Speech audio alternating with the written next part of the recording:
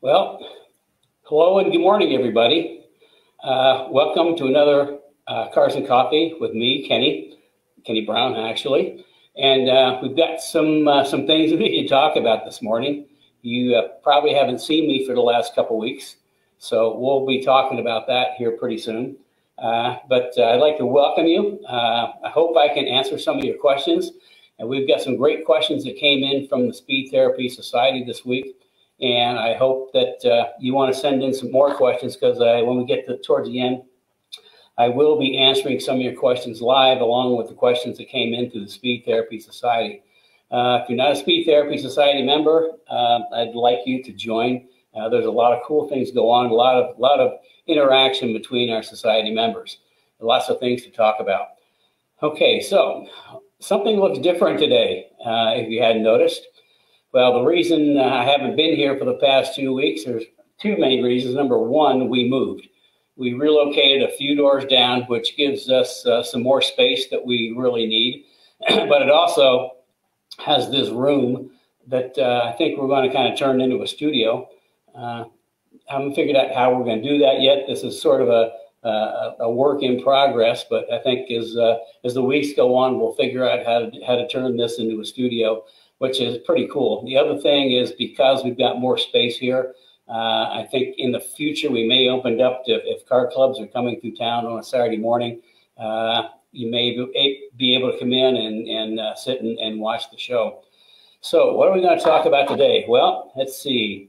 We've got we're going to be talking about some IRS 99-04 Cobra on a couple of different subjects. We're going to talk about the Speed Therapy Academy, registering for the Speed Therapy Academy again. And IRS Rear Steer Kit, we had a question on that. And we've got some other interesting questions from the Speed Therapy Society. So let's see. I'm already on the second page. So let me start out, because we've been moving, Carrie's been out for a little bit. We've just kind of had to throw today together. So, but we've got some good questions, and I would come up with some good information for you. So I think what we're going to do is we'll just go to questions, because that's what we have mostly of this morning, and the questions actually lead into the show and tell for the day.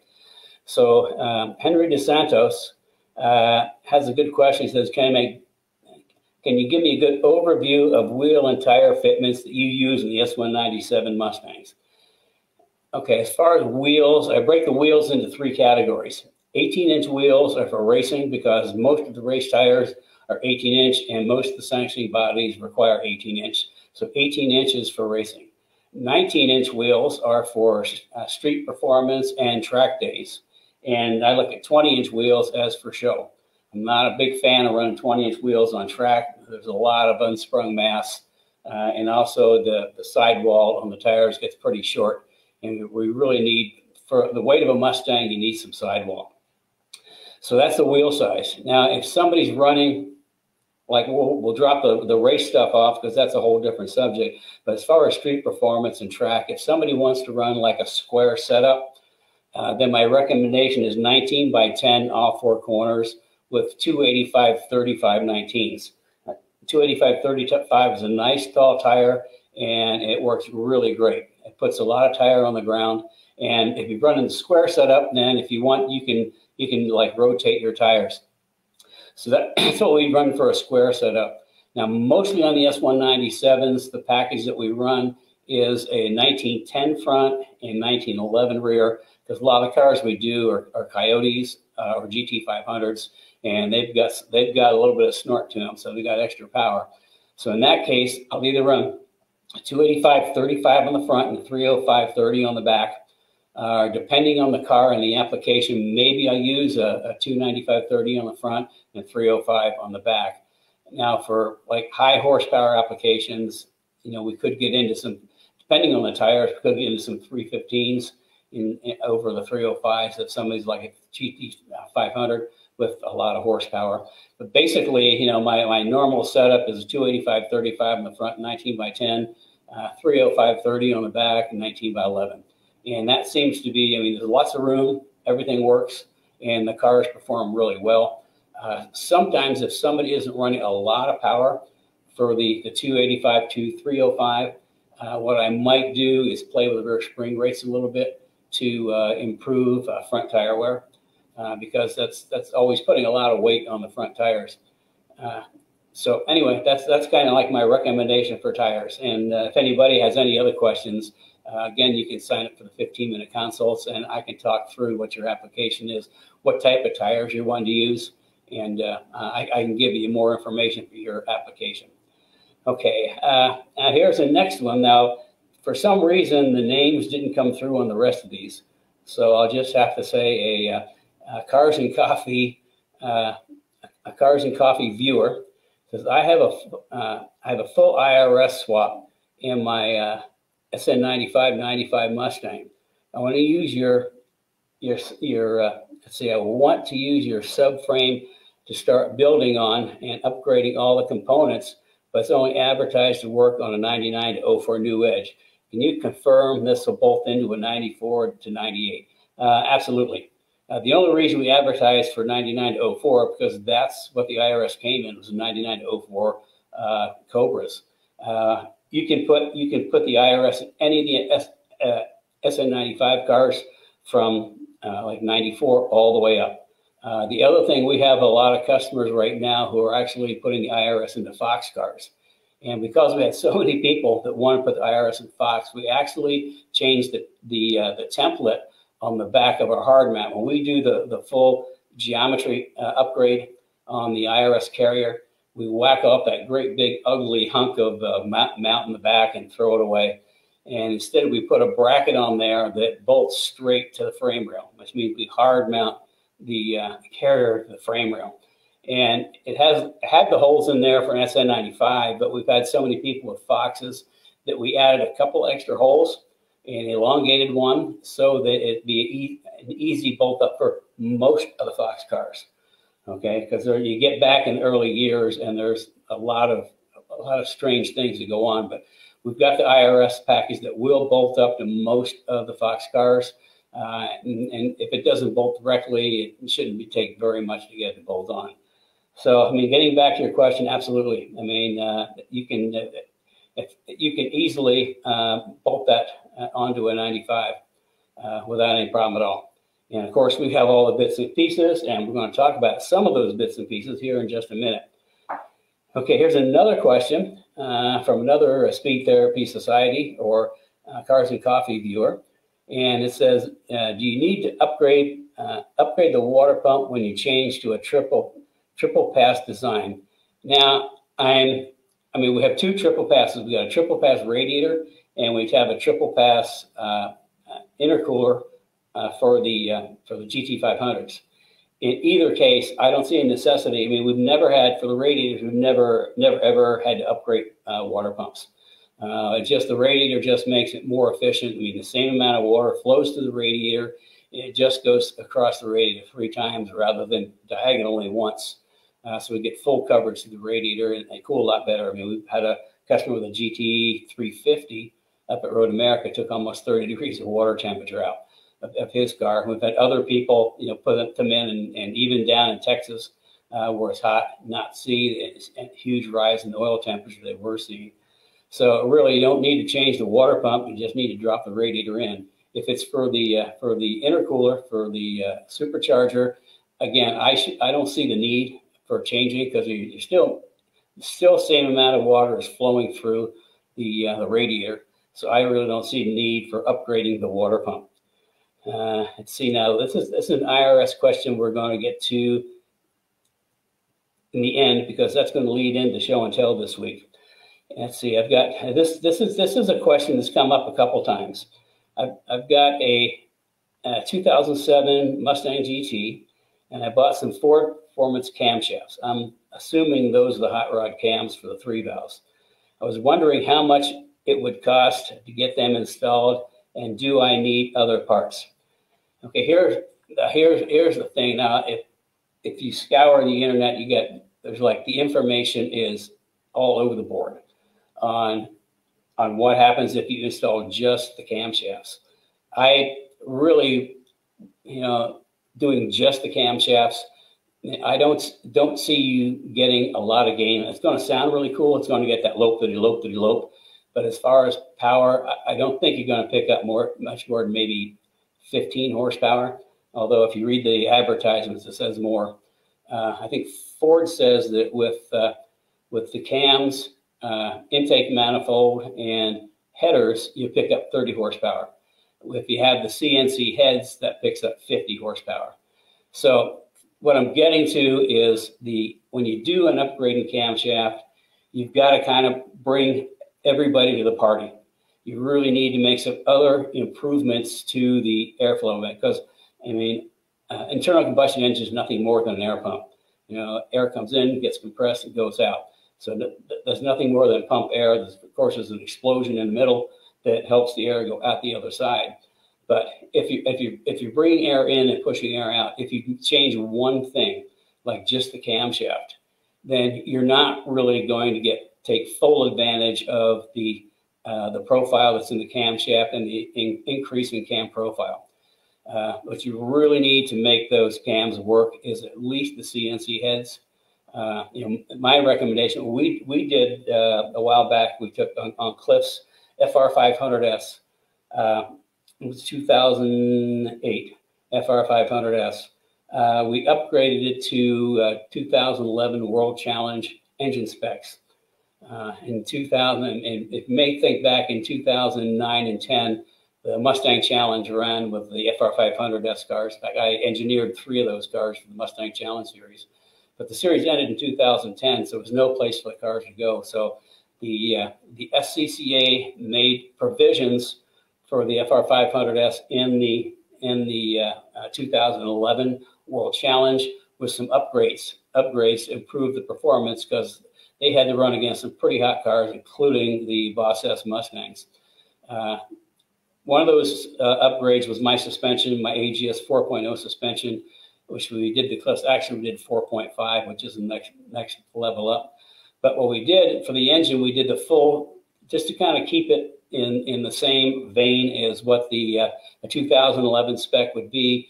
We did the hot rod cams, we did the CNC heads, we did the improved intake manifold, bigger throttle body, and log tube headers. And I got the Ford CNC heads are no longer available, so I went to my friends at Livernois, and they've got, for the 3 valves, they've got stage 1, 2, and 3. All of them are just excellent cylinder heads. If you're looking for a good CNC head, look no further than Livernois. What I chose was the stage 2. Stage 1 was more of a street application. Stage 3 was sort of like full race. So this was just a track day car. So we just went with stage 2, which was a little better than the original Ford CNC heads, which would be equivalent to stage 1. And we got that. We put it on the dyno and got it tuned. And what we did, we came up with, here's the dyno. It's hard to see, reflection of light. You can't see it there. We ended up with 380 horsepower and 340 pounds of torque. Now, if you do the math on 380 horsepower, you know, add the losses back in, you come up somewhere around 440 for horsepower, which would put you right in the same ballpark as a Coyote motor, like the Boss motor, I think was 444. So, I mean, that whole combination, stage 2 heads, the hot rod cams, the Ford Racing intake manifold, throttle body, and long tube headers, of course, cold air kit, and a tune. You know, we took it from, 300 horsepower up to, like close to 440, which is a pretty big improvement. So getting back to your original question is, we wouldn't do just camshafts. To me, that's a lot of money for not a lot of gain to swap the camshafts out. I mean, you might find somebody that would.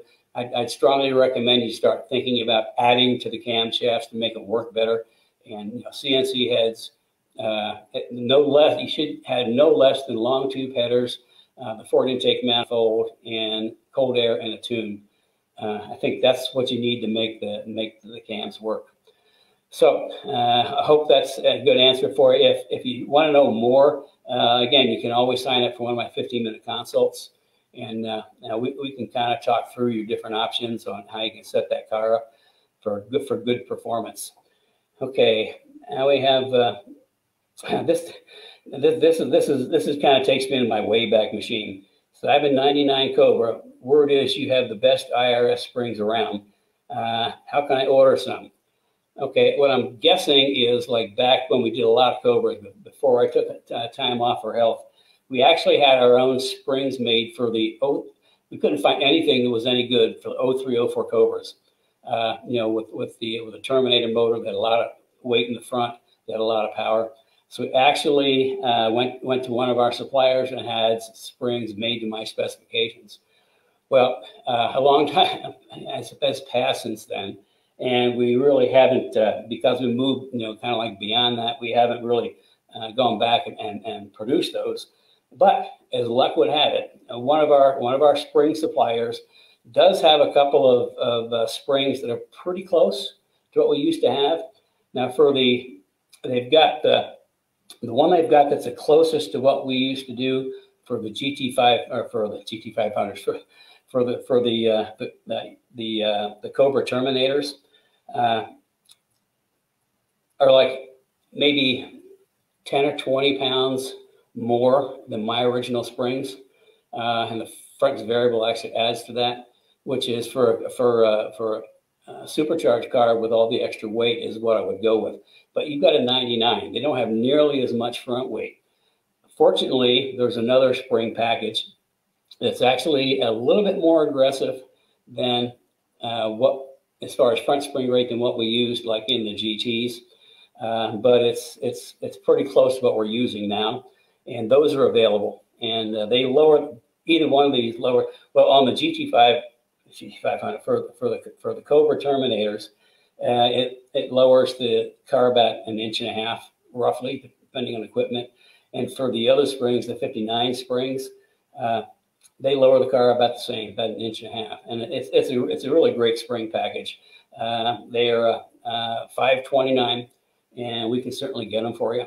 I would recommend, unless you're on the racetrack, I'd recommend sticking with the lower rate springs, just because the plain 99 Cobra is a lot lighter than an 03, 04 Cobra. So that's kind of like my recommendations. Now, which brings me to another point. Anytime you increase spring rates, you absolutely, positively have to improve your shocks. You have to go to a performance shock. Because if you don't, then the springs are going to overwhelm the factory shock, and it's going to be terrible. You're going to get bad ride quality. The shocks are going to go away really fast. So anytime you increase spring rate, you need to increase shock rate, specifically rebound, because that's the big thing you need when you increase on spring rate. Because what happens, like you're going around a corner and the spring, will compress. Well, what happens if you compress a spring and you stop compressing it is, it kind of sprawls out. Well, the whole idea of rebound is to control how quickly or slowly that spring becomes unwound or uncompressed. And that's why we use a lot of rebound adjustment when we're tuning cars at the track. So I'd recommend at the very least, like some Coney Yellow Sports. That's the single adjustable, and that will be more than enough shock to handle the springs. And I think you'd be pretty happy and impressed with just how well the car rode and handled. So anytime you anytime you increase spring rate, you have to increase shocks. And going back, this is going back in a Wayback Machine again. We were working on Fox cars a long time ago. We had an aftermarket. We used to get our the basic spring package we used from Ford Racing, but they stopped making them, so I had to go to another manufacturer, have them make them for me. But it was a pretty good increase in spring rate. But we always used, back then it was mostly Coney Reds. You can't get the Coney Reds anymore, so now it's all Coney Yellows. But we always put them, the springs and shocks together, and they work great. We had so many people would call me and say that, well, if you increase spring rate, you're going to get a really harsh ride quality. And that's not the case. I mean, ride quality, springs just support the car. Ride quality comes from the shock valving. And where that was coming from is people back then would just throw a set of performance springs on with stock shocks. And I mean, there was way more spring than the shock could handle. And the net result is a really bad ride quality, really harsh, choppy ride quality. So you get the right shocks with increased spring rate, and it's going to be fine. You try to put increased spring rate with stock shocks, especially in the older cars, and you're not going to get a good outcome. So just remember, springs hold the car up, shocks control the ride quality. So yeah, let us know if we can get you set up with those springs. I think you'd be happy with them, and also we can get the Koni shocks for you if you want. I strongly recommend performance shocks to go with any increase in spring rate. Here's a question I'm not really sure. I'm just going to have to make some guesses here from Greg.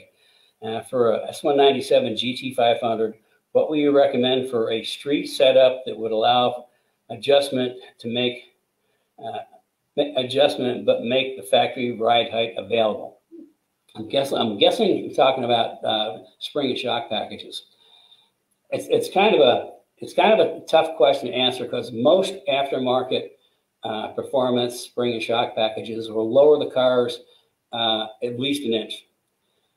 Even the ones that are ride height adjustable, typically will bring the car down about an inch. So, I mean, we've got some really great coilover packages for the GT500s. But it's, getting back to the factory ride height, I mean, we could probably do that with some, with our strange package, because I could actually use a longer spring on that. But you're not going to get as much. You're not going to be able to lower the car as much as normal.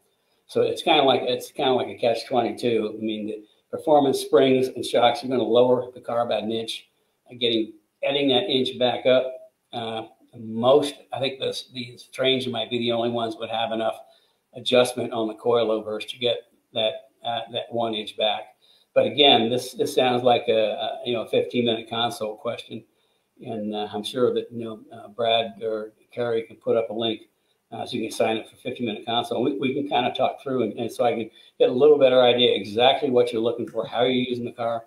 Because, I mean, I don't have like here, take my spring and shock package, this performance package. That's not the way it works here. I mean, you need to talk to me, and we figure out what you need, what kind of spring rate you need, and then I customize a package for you.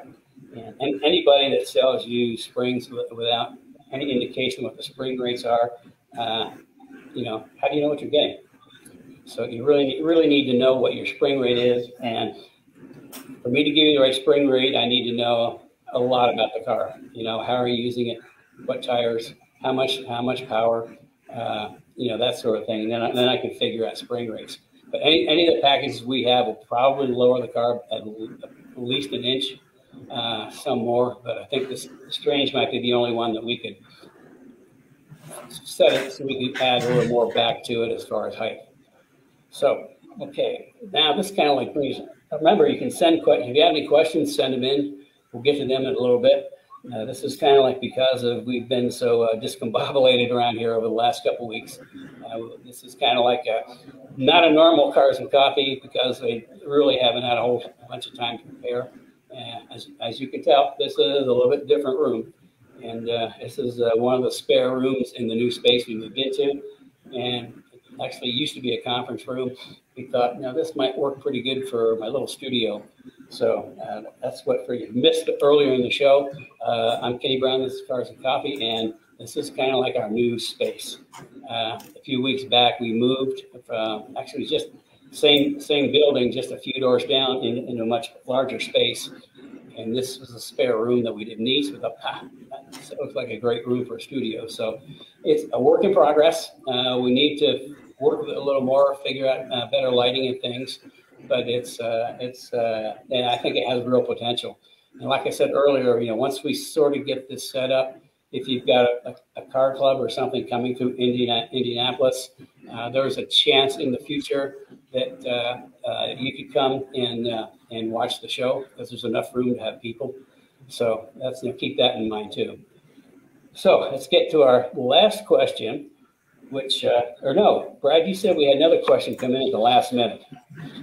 Yes, we do. I just posted it on the screen. What are the advantages of having a coilover in the rear instead of the coil separated from the shock? And that's from Marcus White, who's a Speed Therapy Academy alumni member. Okay, there's a lot of differences. One, having the coil on the shock You have a lot more range of ride height. You can adjust the ride height up and down. But the biggest advantage is spring rates. When you've got springs that go on the control arm, or like stock replacement springs, your spring rates are pretty limited, and most of them are, like not really enough spring to make the car work really well. So the biggest advantage is spring rate, because like I said before, I mean, I can pick the spring rate that I think you're going to need, and with the coilover, I picked it up. If it's somebody starting out on track, I'm going to come up with a softer spring rate than somebody that's advanced, because the more spring you put into the Mustang, the better it turns and the faster it goes.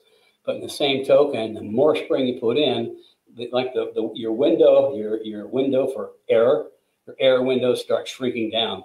So I don't like putting inexperienced people on high rate springs, because it's like, you don't have enough, experience to react. Although if you get like one of our full suspensions, it makes it easy. It makes the car a lot more predictable, and you don't have to worry about as much about that. But I mean, the big thing is spring rate. I mean, I can pick the spring rate that I want, and if you change the application, it's maybe a half an hour job to take one spring off, drop another one on, poof, made the spring rate go higher or lower. So the big advantage to me is spring rate, being able to choose your spring rate, along with adjustability. Now, I've seen some aftermarket lower control arms that actually have some adjustability, but you're still stuck with whatever springs come off the shelf. And I can tell you that I've got pages and pages of different spring rates from different spring companies, and anything that comes off the shelf is not what I would call true performance springs. They're mostly lowering springs, and the lowering springs don't have much increase in rate. And there are like some touring springs. That's what most of them are out there. To give you an idea, just roughly idea, like start with S197. Front spring rate is in the 140, 150 range. Front spring rate. Anything you can get off the shelf only gets you up to 200, maybe 220. Unless you get some of our springs from one of our suppliers, then we can go up a little bit higher. Nevertheless, but for our touring package is a 350 front. Street performance is 400. Novice to intermediate track is 500, 550.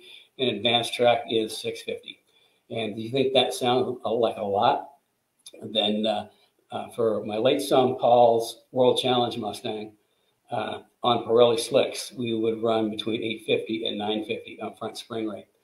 So you can see the more spring you put into a car, the faster it goes, but you better be able to drive it.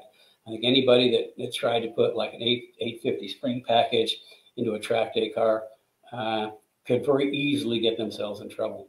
And the other thing too is that those 850s and 950s were for Pirelli slicks. Anytime you're running a slick tire, you have to go way up on spring rate. I see so many people show up for track days and they pick up some used slicks off the internet, and they think it's really going to make them go faster. And I mean, that is so wrong-headed. The more stickier the tire, the more spring you need, plain and simple. The reason is when a car's going around the corner, it rolls. You've got what's called a slip angle on the tire. And those who have been through the Speed Therapy Academy know all about this because we went through it in great depth. But you've got slip angle, and the car stops rolling because the tire doesn't grip anymore. You put a sticky tire on there like a slick, and you're going around that same corner, and there's no slip angle. I mean, the tire just sticks, which means if the tire stops, the car doesn't. The car keeps rolling, rolling, rolling, and rolls way over. Well, Mustangs have a positive roll front suspension, which means the more it rolls, the more positive the camber goes. And a couple of things happen. You can chew up the outside of the tires pretty quickly because you're rolling over and you don't have enough negative camber, and you chew up the outside edge. And the other thing is they can surprise you at the wrong time. I've seen a number of people that thought they were smarter than me and went and got slicks and on a stock suspension and ended up having let's see, issues and events, either sliding off track, going off track, hitting something. I mean, it's just not even when you're doing a car, everything has to work together as a system. And slick tires, part of that system is high rate springs and highly valved shocks. So I kind of got off on a tangent there, but I do that sometimes. Okay, so we got back to the last question that's going to lead into our show and tell this week. This is, again, I don't know who this is from, so if you're out there, wave your hand or something. Is the rear steer kit already set up to go, or do I have to go through the whole bump steer thing? Well, the short answer is no, you don't have to do that. But bump steer, you must be looking at somebody else's advertisements and want to sell you a bump steer kit. That's not what we have here. What we have is something to fix the roll steer. Okay.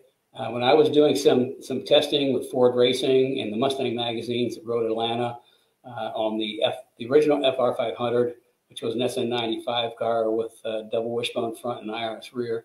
At the last two turns at the end at the other end of the track, the same spot on the second right hand every single time the back of the car got loose. And then coming up under the bridge, the exact same thing happened. The car got loose, the exact same spot. So I'm back, and I started. We'd already done a lot of work in my geometry program, my computer, on trying to improve the roll center, the camber gain in the back, to try to see how good we can come with the OE architecture. And at that point, we really hadn't focused too much on the tie rods. And what I found is, running through the simulation, as soon as the car got to a certain degree of roll, don't ask me what it is, it's a little too long ago. Once it got to a certain degree of roll, both rear wheels turned the wrong way. So that's what I was feeling. The car would get to a certain point of roll, and the back of the car would get loose because the rear wheels turned the wrong way. So what we do, this is our rear steer kit. And it is designed to improve roll steer, not bump steer. We look at bump steer on the front. The back of the car, what I'm focused on is roll steer. And it already comes. All you have to do is screw it on. It's already preset to get you to take about half of the roll steer out. Now, when we do the full IRS package, our full IRS package, and we do the geometry upgrade to the carrier, then we modify the inner pickup point, and we move this even. This is like moving it down. We move it even further down, which pretty much takes out all the rear roll steer. And we've had just taking half of it out makes a big difference. We've had some of our drag race guys, I'm not a drag racer, say that on the dyno, they could see the wheels don't want to move around as much, which means if they're on the drag strip, the wheels aren't doing this as much either. So, I mean, it's a big plus. But see, the rear steer kit is one part of our phase one for IRS Mustangs. Phase one is just like we do the IRS packages in 4 stages. So phase one is the easiest. And with that, we add one of our super heavy duty forward torque braces. The factory one, if you've ever seen one, it's kind of like this curved, it's hollow round tube, and the ends are just squished. And anything that's round is not as strong as anything that's straight. So we did this a number of years ago, and this is super heavy duty, super strong, so it doesn't move at all. And then what we do on that is we have our aluminum diff bushings. And these are another something that we did a long time ago, and a lot of people copy my stuff, and nobody's really copied these yet. And what I've done is made this out of aluminum instead of rubber or urethane, like a lot of them are, but I also made it so we can adjust the rear pinion angle. Because about 2000, I think maybe 2000, I can't remember exactly, but there was some driveline vibrations in the Cobras.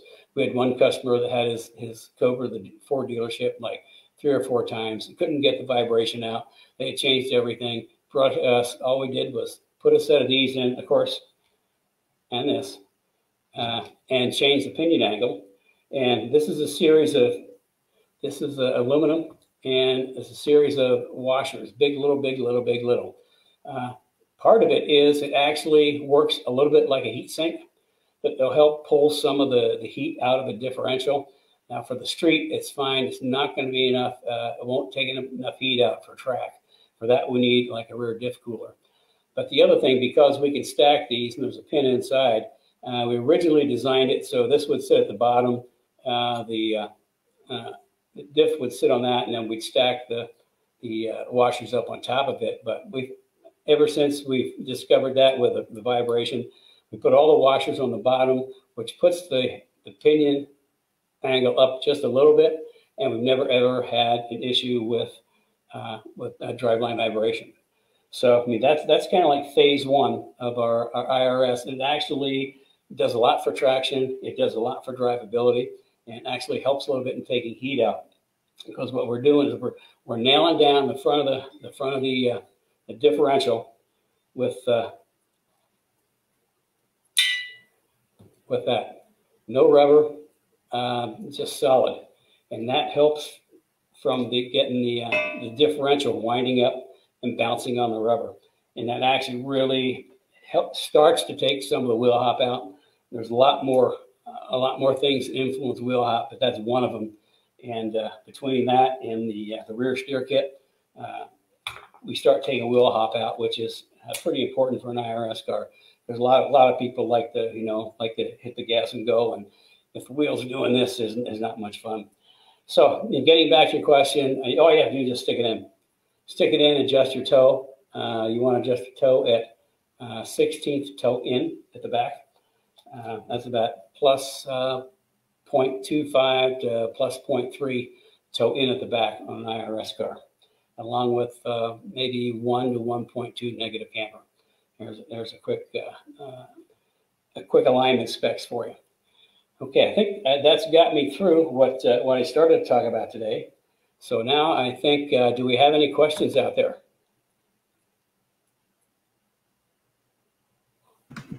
We do have several questions that have come in. I didn't know if you wanted to answer those questions after you went through the tech portion of it, save them for the end, or do you want questions now? That was the tech portion. Can you put an IRS in from a 9904 Cobra into an S197 Mustang? Yeah. That was like my second question. Oh, okay, gotcha. Okay, yeah, so if you'd like, we can get to some questions. We do have some. So the first one, and we do have lots of comments, and there's a lot of people joining us today, so thank you very much. The first question we have comes from, not a name, DJKR. He says, what is the widest wheel tire combo possible on a Fox Mustang using your IRS and or your recommendation for road racing purposes? I have wheel tubs from drag racing days, so unsure what fits. That's kind of like that's an open-ended question. It's been a long, long time since we've done Fox cars. But what we do to the rear carrier, we actually take that big mount out of the car, which means you can put a bigger tire in. You can go all the way to the frame rail. And I'd actually have to go back and check and see what some of our customers are running. But I would think now on, let me think out loud. Now on Roy's SN95, which isn't quite a Fox, I mean, we ran 315s on the back of his car without flares. When we went to 345s, we had to add flares. So I would guess, I mean, 305 should be a go, but just something you're gonna have to work out. I mean, there's some formulas out there. There's actually some things you can buy. You can bolt it on the wheel, and it'll show you just how wide of a wheel you can put in there. And once you figure out how wide a wheel you can get, then you can figure out how wide of a tire. But it's, yeah, like it's been a long time since I did Fox cars. I'm sure we have some customers out there. If you call in, Rich might have a better idea, or might know one of our Fox customers that has already gone through that exercise that can help you out more than I can. So, okay, we're going to get another question. Okay, yeah, so we do have another question from A2D Racing. Kenny, are you still interested in making an aftermarket and stronger IRS steering knuckle? Or what we call upright? Sort of. I mean, we've taken a look at it. From an engineering standpoint, it's a real challenge. And the challenge comes in with coming up with an axle bearing that'll fit, that'll work with the stock axles. I mean, that's the biggest challenge, is that whole axle bearing thing. And making the axle housing itself is not a problem, but we don't want to drop the factory bearing back in because they're junk. I mean, if there's any reason to change the upright, it's going to be to get a better, like a double tapered roller bearing in there that actually takes some load. The bearings that are used in the Cobras are actually front wheel bearings from a Taurus, I think, and they're double rollers. So I mean, they're really not. If you got roller bearings, they're really not designed to take a load. Where if you have like conical bearings, like opposing conical bearings, and that'll take all the load you want to put into it. So that's where the challenge is, and we really haven't had a chance to go back. We looked at it, I think, a couple of months ago, and we kind of got stumped at that point and have not had a chance to go look back and look at it again. It's something that we're thinking about. There's just some challenges we have to overcome to make it work. Okay. We had a comment from Cliff Glidden about his engine, which you spoke about earlier. Basically says, Kenny's right. If you're going to spend money on a cam, then save up and do it right. My FR500S with those World Challenge mods runs great, pulls hard out of the corners where it used to lag, revs in a linear manner, and pulls all the way up to the top of the RPM curve, and it sounds terrific. So that's straight from the horse's mouth, the guy who drives the car on track every day. So those are all good comments and suggestions. So anybody who's looking at doing cams, be sure to think about the rest of, think about the rest of the package, because that's what makes the cams work. Yeah, and so the next one is from Carrie, who's in the gallery, and she wants to know, when does the Speed Therapy Academy start, and can I still register? Okay, well, I'll answer the second part of it first. The answer is yes, you can still register. In fact, it starts next week, but because we've had the move thing, Carrie had some surgery, so we're kind of like way behind on recontacting people to sign up for the academy. We're going to hold the registration open for a couple more weeks, and don't worry about missing anything, because everything's recorded. So you can go back and you can watch anything that you missed. You can go back and watch the rerun. In fact, that's one of the best parts of the academy is people love to go back and re-look at the sessions I do, because they always go back and look and they go, oh man, how did I miss that the first time, or how did I miss that? So it's going back and reviewing it is always good. So we're going to do this up for at least the first couple of weeks. So if you want to sign up, I mean, it's an amazing experience. Strongly recommended if you really want to learn about cars, performance, how to make them work, how they work. It's 16 weeks, 2 evenings a week. All the sessions are recorded. And then every other Thursday, we have master class, where we'll bring in people I know from the industry. We'll spend 20, 25 minutes talking about their area of expertise, and then open the rest of the time up for questions. And the academy is done in Zoom. So it's like everybody's there. Everybody can talk to everybody. It's a pretty cool format. And anybody that's ever taken the academy can tell you that it's well worth it. Plus, you can't see it, there's a banner in the way. You get a nifty Speed Therapy Academy polo shirt. Can you take the banner out so you can see my polo shirt?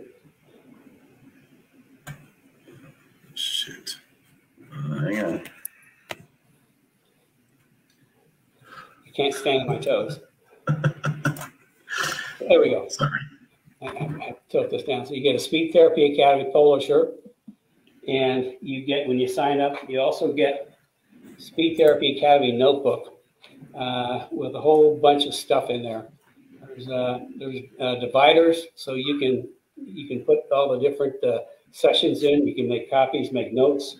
There's really good material setup sheets, tire temperature sheets, and then at the end you get a nifty Speed Therapy Academy certificate of accomplishment. So if you want to be the guy at the track that shows up or autocross.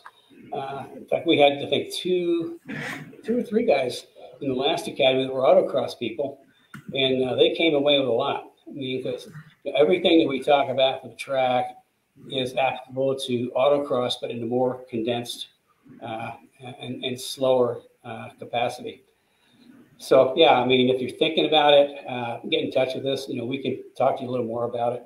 But it's if you really want to learn, I mean, I go through the car front to back 16 weeks, 2 evenings a week. And then, in fact, and then after that, there's some perks to go with this. Any of the Speed Therapy Academy members or alumni get a 10% discount on all Kenny Brown products. And we had a number of people sign up for this academy that were going to buy suspensions and signed up for the academy so they could get 10% off their suspensions. Also, we have 10% off on Bear brake products. And also another perk we have is if you get your brake pads through us, we will give them to you pre-bedded for free. So, and then plus you've got like almost unlimited access to me to answer your questions, help set up your car, whatever it is. So it's an amazing program. If you're thinking about waiting to the next one, I wouldn't. I mean, looking at, I've got a pretty aggressive new product development schedule for next year. And right now it doesn't look like I'm going to be able to have the time to put into an academy in the spring because I've got a huge development sheet. So if you're thinking about putting it off till the next one, I suggest you do this one because there might not be one next spring. Like I say, I've got way too many things to do. New products up the wazoo are going to be coming out here over the next 2 years, and I'm going to be pretty dedicated to that. So yeah, I mean, it's like my whole purpose of the academy is giving people the education so you don't have to rely on the internet or the guy down the street or the guy in the paddock. I tell people the two worst places to get information are the paddock and the internet because nobody really knows what they're talking about. But if I can help you not make one mistake that I made when I was starting out a long time ago, then all of a sudden it's worth it for me and it's worth it for you. Because mistakes cost time and money. And this actually would speed up your learning curve by years. What you would learn in the academy over the 16 weeks would take you years and years to learn if you ever learned all that much ever. So I strongly recommend it. It's going to be the last one for a while. So if you're just thinking about it, sign up. We have some payment plans. If you think, well, I'd like to do it, but I don't quite have the budget, don't worry, we've got payment plans. We can hook you up. So I think I covered just about everything, Kerry. Yeah, so we have a little bit of time left. We're doing pretty well. We're 50 minutes in, but I have one question or topic that I'd like to talk about just briefly. There's a lot of customers who show interest in the various different rear suspensions that you make, whether it's an IRS rear suspension or the S197 rear suspension systems that you offer. But can you talk just briefly about the importance of matching a really advanced rear suspension like you offer with the front suspension, or not mixing and matching parts? What's the importance of using your rear suspension matched with your front suspension, assuming that the geometry changing in the rear has a dramatic impact on the geometry at the front of the car? Okay, well, let me start at the very beginning and say it's, what I talk about all the time is if you're upgrading your car, try to stick with one company, with one philosophy. Some of the worst phone calls I get are somebody, their car doesn't work, it doesn't drive right, and I start asking them what they've got, in the car, and they've got the springs from this guy, they've got the shocks from somebody else, they've got control arms here, bushings there. I mean, they've got just a mixed match of parts from all of the, it's catalog, basically catalog parts. And the problem with that, as soon as you do that, if you're not following a proven philosophy or a proven program, then what you've just done, you've initiated your own R&D program. Because you're going to find out how those different products from different manufacturers work or don't work together. And, I would say 9 times out of 10, your result is going to be marginal at best. That's why, if like you say, I'd like you to stick with my philosophy. If not me, if you like somebody else's philosophy, like stick with them. That way that you can, if you have a problem, you can call them, and depending on who it is, they may or may not be able to help you. Where if you stick with us, everything we do here is all the parts I sell are the parts I use in my cars. Okay, you don't see different products from a whole bunch of different people. Everything that's in our catalog, everything we sell, are parts that I use in the cars I build. So we have the greatest technical support there is. If you call up, you've got a problem, and we deal with these products every day. We can get you straightened out. Or if you've got like this and that from somebody else, I mean, I just can't help you. I had no idea how all that stuff would work together. So that's kind of like the first thing. But when we do, I've got a lot of people been calling lately with S197s, not knowing where to start as far as building their suspension up. If they've got to do it on a budget or in stages, what I recommend, one of the first things you consider is the jacking rail and matrix brace. Jacking rail are almost a slam dunk, no brainer. That goes along the pinch weld, which means you can jack the car up anywhere along the pinch weld, and you put jack stands under there, which opens up the underneath of the car, which makes it really easy. It means you don't have to get down and crawl and kind of find a place for the jack and start jacking here at slip and go into the floor pin. So jacking rail and the matrix brace ties together the jacking rail and the rail that runs down the center of the car with 4 triangulations, which really stiffens up the center. And a stiff chassis is really important for handling. And we spent a whole evening on chassis in the academy, just going through why it's important and just what kind of chassis stiffening there is and how they build race cars. So that'd be the first step. But if you're doing it in stages, for 197, I recommend the rear grip kit first, because the back of the car is the worst part of the car.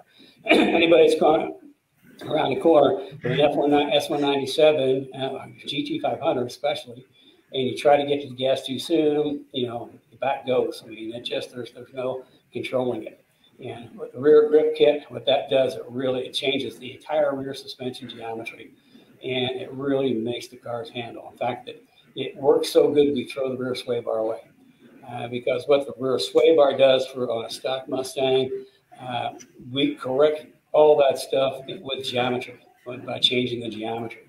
So it would be rear grip kit first, then springs and shock next, because you really need some decent springs and shocks, and then the front grip kit first. Now we came out with a little while ago my advanced rear suspension system, the AGS 4.5. It's pretty remarkable, but you can't just put that on because it won't work. It creates so much rear grip that the car has to be balanced for that, which means you have to have a front grip kit. My front grip kit with the improved front suspension geometry, which the front grip kit is, if you had a Mustang on track, one of the first things you do, you go into a corner, you turn the wheel, and you just kind of wait for it to catch so you can drive through the understeer. Well, with the front grip kit, you turn the wheel, car turns. There's no wait, no hesitation. It just turns. So it's about quick rotation. So you have to have a front grip kit to go with the enormous amount of rear grip that we generate with AGS 4.5. And also, because there's so much rear grip in AGS 4.5, we have to make a significant increase in rear spring rate just to get the car to balance. Otherwise, the car would have great turn in, and there's so much grip in the back, it would just push the nose out. But if we go way up on rear spring rate, and we balance the car, and I mean, you get fantastic turn in, and you can just drive through the middle of the corner. You don't have to wait for anything. You don't have to wait for the axle to settle. You don't have to wait for the front to grip. You just drive through the corner, power on. So I mean, that's a complete system. Everything I do is a system. Okay, there's only 3 parts of my suspension: rear grip kit, front grip kit, springs and shocks. Because I have all the pieces, all the components of the rear suspension are engineered to work with everything else. The upper control arm is module is longer than factory. The pickup point's been changed. We've got the axle brackets and the change in the axle bracket and the axle bracket height and the upper control arm that gives me the instant center that I'm looking for. Something I've developed over a lot of years that I'm pretty comfortable with. It makes the best all around. And then we look toward the panel bar at the bottom of the differential, which brings the roll center down to the bottom of the differential. So you don't have to wait as long to get back to the gas going around the corner. Even lower control arms have offset bushing, so instead of being splayed at the front, they're parallel, which means instead of the rear roll axis pointing up in the air, that it's parallel to lower control arms and goes forward. So bring the rear roll center down, the front roll center up. I mean, the cars just work. You can brake really, really late. A lot of anti-dive at the front, a lot of anti-squat at the back, which actually is traction off the corner, which in turn is also anti-lift under braking. So the back of the car doesn't want to pop up. So, I mean, it's everything that I do is a system. The rear system, the front system. And all the pieces are engineered to work collectively to get the result we're looking for. So if you go looking to shop at parts, I mean, I'd like you to pick my systems, but at the very least, if you think somebody else has a better plan, just stick with them. Because then if you have an issue, you can call them and ask them, what the problem is or how to make the car handle. So I think that's the whole, my stick with that. The stick with one proven philosophy is the way I refer to it. So. Okay, so we really don't have any more questions. We have a comment from a couple of Academy alumni members. If you're into cars and performance, if you're a track driver, and if you're always trying to improve, then the Academy will give you the knowledge to be better. I found it well worth the money and time. That's what Cliff Glidden had to say. Brian West is in the house today. He said that he's going to see you on Wednesday, apparently, so he's looking forward to that. And that's really about it. We're 59 minutes in. Since you're probably ready to go, we had one more question, but we can hold that till next week if you'd like. That came in via email. So, well, what was it? We might as well get it wrapped up today. And then, by the way, if you send your questions in or subjects through the society, through the Speed Therapy Society or Facebook, what you'd like me to talk about next week, because we're just kind of coming back off of the whole confusion of moving and everything, and we need to start doing some planning. But I like to know what you like me to talk about, because as I said before, I'll talk about what you want to learn about, because that's what I'm here for. So please send in some recommendations for subjects, or send in questions. A lot of times I'll turn questions into tech tips or other subjects. So, okay, what's the last question? Okay, the last question was, they mentioned that you preach a lot about oil coolers for the engine in almost every application, as well as an IRS differential cooler, particularly in the S195 or Fox body IRS cars, and then also the S550. His question is, do you recommend or do you use transmission coolers? Yes, but it depends where. For track day cars, we've never really found the need to use a transmission cooler, because you're only on track maybe 20 minutes typically. So we never put transmission or rear axle coolers for track day cars. Now, a race car, completely different story. No, absolutely. Like on World Challenge cars, we do have a transmission cooler and a rear differential cooler. You absolutely positively have to have those, because when you're hammering on these cars, flat out for an hour, 50 minutes or an hour, things get really hot. And you've got to keep them cool. So number one, you get peak performance, and secondly, you get longevity. So for track day cars, we really haven't looked at transmission coolers or rear axle coolers, unless somebody's having some real overheating issues, like you're puking fluid all over the place. But even so, like on the rear axle, live axle, there's a little knob on top of one of the axles. That you get a little cap on there. You can take that off and put a brass barb in there, and then put a tube on that, hose on that, wrap it a couple of times and go into a trunk, into a can, which is your overflow for your differential. Because they still do get hot, but typically we haven't for track day cars. Absolutely for race cars, and for IRS, if you're not taking your IRS car on track, you really don't need a diff cooler. If you are going on track, you absolutely need a diff cooler, because that little differential is only this much, is aluminum, and for the most part, it's encased in rubber, and they will get hot and they will burn up. So a diff cooler for IRS on track, yes. Street, not really not needed that much. And then on the other side, you mentioned oil coolers. When we're looking at building cars, most of my cars, it's like street performance cars, I'll only do a radiator. It's like we'll address the whole engine heat in stages.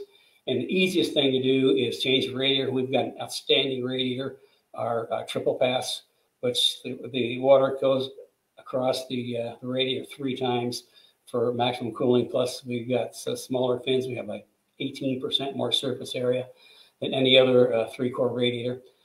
So first we'll start with radiator. If that takes care of the cooling issues, great. But if you're going on track and you're still seeing some elevated like oil temperatures, then we'll add an oil cooler. But any of the cars we put oil coolers on, we'll also do it with, there's a little piece we put on that mounts where the oil filter goes, that we have that plumbs off to the cooler. And I always use the thermostat ones, which means that the oil cooler does not get engaged, okay, until the oil temperature hits 180 degrees. Oil temperature hits 180 degrees, it opens up, the thermostat opens up and engages the oil cooler. If it gets below 180 degrees, it'll shut the oil cooler off. So, I look at cooling issues in stages, because I just don't do things to do things. Anytime I make a change, I'm looking for an outcome. And typically, we change radiators out in all our conversion cars just as a course of, that's what we do, because no matter what you do, increasing performance, you're going to increase BTUs. You need to pull some of that temperature out. So we'll drop a triple pass radiator in. If there's still some heating issues beyond that, we'll look at things like vented hoods, take heat out, or depending on the application, you might need an oil cooler, but again, we'll do it with a thermostat. So you're not cooling the oil before the engine's up to temperature. That's the big thing. If you're running an oil cooler without a thermostat, you're going to wait a really long time for the oil to get up to temperature. And a lot of times, if you start driving a car without the oil up to temperature, bad things can happen. So that's why we use a thermostat in our oil coolers. So I think, did I cover that? Yeah, that did a good job of answering that question. So, and those are all of the questions that we have for today. So again, thank you to everybody who left a question in the comment section. Please keep the questions coming. As Kenny said, that really helps us formulate the script for the following week. And also subject matters. If there's a certain subject you want me to talk about, send it in. I'll be happy to do what I can to answer your questions or create something interesting to listen to, hopefully. So, well, with that, I'd like to thank everybody for showing up this morning, and welcome to our new space. Hopefully it's kind of like definitely a work in progress, and we just kind of pulled this together for this morning, so we can just kind of get back on getting Cars and Coffee going again. But look for improvements to come in coming weeks. We need to figure out how we're going to do this. It's kind of like an interesting but strange space, but nevertheless, I'm calling it a studio. And like I say, if you've got in the future, if you're a car club or coming to town and want to watch Cars and Coffee, let us know. If it's possible, we'll set you up. And Speed Therapy Academy, please, if you're just even thinking about it casually, don't wait for next year, because there probably isn't going to be one in the spring. Like I say, I've got a whole bunch of new products we're going to be coming up with. More on that in the future. But everything that's in the works is really, really cool. Of course, you'd expect that from me anyway, I think. So yeah, we'd like to get you signed up. And again, if budget's a problem, we've got a payment plan that gets it down. I think it's pretty low, like $150 a month or something like that. So don't waste this opportunity for an education that will be with you the rest of your life and be worth every penny. So with that, I think thanks for watching, and look forward to seeing you all next week. And be sure to share this with your friends. Have them join us. I mean, we need to start pulling in some more people now that we've got sort of a real place that we can work from. So please share and invite your friends. I think next week, when you come on, there's a place to click on Facebook. They can just instantly just go down and you can share it with a bunch of your friends. So, help us spread the word. It's good for us and good for you. Besides, we get more questions. The more questions we get, the more answers you get. So with that, thanks for joining, and have a good rest of your weekend. It's going to be cool but sunny this weekend here in Indianapolis. So we'll see you next week. Have a good weekend. Bye, everybody.